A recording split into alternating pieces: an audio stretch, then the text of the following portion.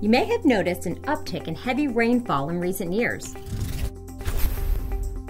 Across the Midwest, from Minnesota to Ohio, there's been at least a 30% increase in extreme precipitation compared to the first half of the 20th century.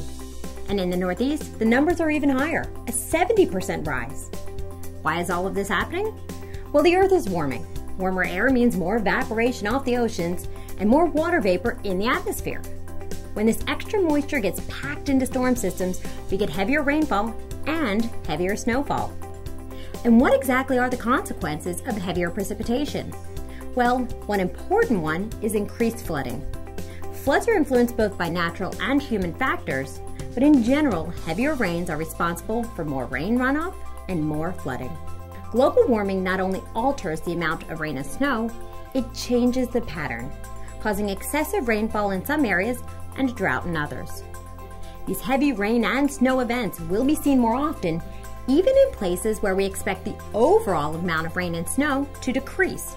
For example, the Southwest, which is experiencing an overall drying trend, has actually seen an increase in heavy rainfall over the past 40 years.